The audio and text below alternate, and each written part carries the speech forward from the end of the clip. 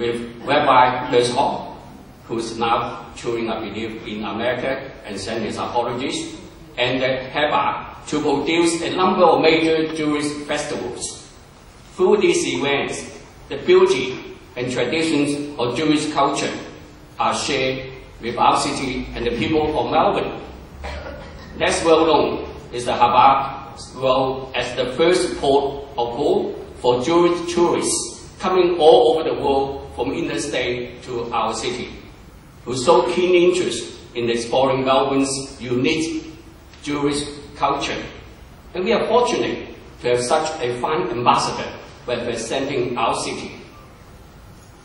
And on behalf of the city of Melbourne, I would like to congratulate Rabbi Herzog and the Chabad and all of you here today for your contribution to Melbourne's wonderful cultural life, making Melbourne living one of the best in the world. I'm very much honored to be the Lord Mayor of this great city.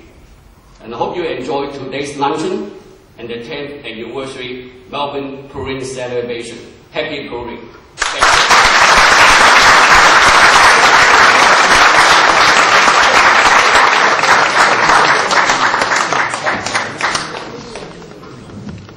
I thought they were pretty fun, but I understand there's real festivities now. To welcome to the stage Queen Lulu.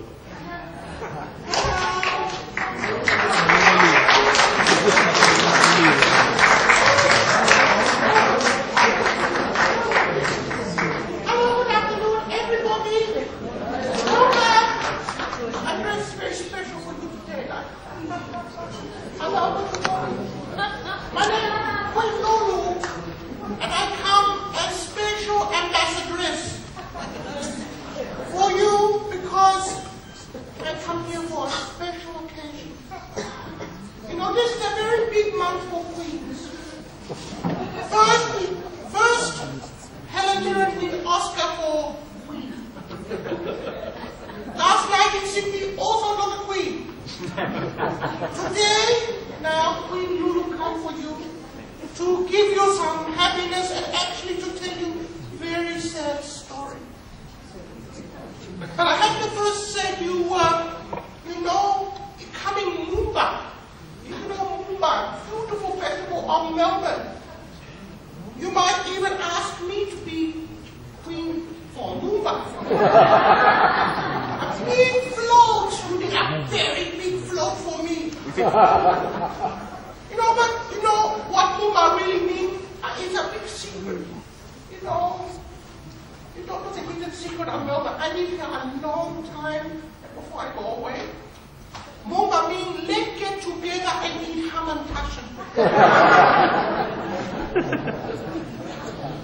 And actually, we Jewish people, you say, Hak Purim. And you say Hak Purim? I think you said this, don't you? You know, I am going to tell you a story because I'm actually, although I'm very beautiful, I'm a bit old. I was in the harem with Esther. Oh, yes, you laugh, but you know, I actually finished second in the beauty contest. Okay, so I was talking to Esther, and he told me the story that King Ahasuerus, that very tough one, why couldn't he show us? Ahasuerus, he said, not happy man. I said to Esther, before the announcement of the queen, they say, what do I do to make Ahasuerus happy? They say, you got to hug him. That's why I call hug. Not anything to do with that. And you know, you tell someone message a long time ago, hello, how are you? What are you? Anyway, I tell you, it's hug him because he needs some love. But more, Esther hearing not exactly perfect. Okay? I say to her, hug poor him. What nothing to do with poor him. He got poor, he got a lot of money. But I'm very upset, so that's what, it's not poor him, it's actually hug poor him. And then after she gave him a hug, you know, the end of the story, she comes queen. I finished second, no silver medal. Not like Olympic Games.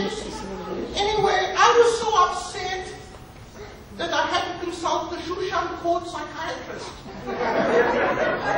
He always tells the girls what to do. You know, us girls always need someone to talk to. In fact, I'm only going to sing a little bit later. I don't want any of the religious men to be offended singing, girls singing for men, but you stay if you like. You know, in the harem, when we want to be happy, when we want to be sad, we want to express ourselves in song. We were very, very clever songwriters. So, I'm having a small wax and nail job, and I decided to give you a song to tell you how I really, really feel about Esther and my flight in Shushan. So, I wrote this song for you, not very long song, thank goodness for everybody, but I give to you my song.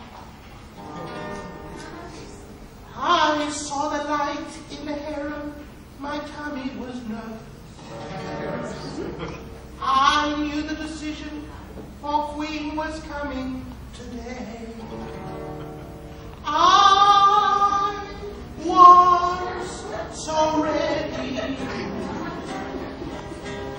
Then he chose Esther and my hair just turned so gray.